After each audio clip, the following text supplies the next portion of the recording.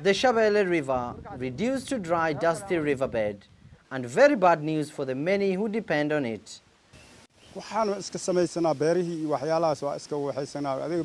are farmers here in Afgoye. This river is all that we relied on and it's now dry. We have nothing else to do. All that we do is farm. We are now concerned. They've resorted to prayer. Today we all meet here, representatives from all regions that rely on the Shabelle River. We have come to pray for rain and for God to protect us from the drought that has hit several parts of the country. Aid agencies say there have already been reports of people dying from malnutrition. The northern regions of Puntland and Somaliland are especially vulnerable.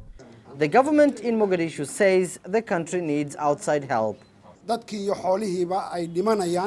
In other areas, water shortage has been reported. The Shabelle River has dried up and water shortage is being experienced in most places. We're concerned that this situation will likely remain this way in most of the areas of the country. Almost 400,000 Somalis already face acute food insecurity. Aid agencies in Somalia have launched a call for aid, seeking $105 million, warning that the current situation needs to be addressed before it results into a famine-like situation like in 2011, where more than 250,000 Somalis lost their lives. Abdulaziz, Billow, CCTV, Mogadishu, Somalia.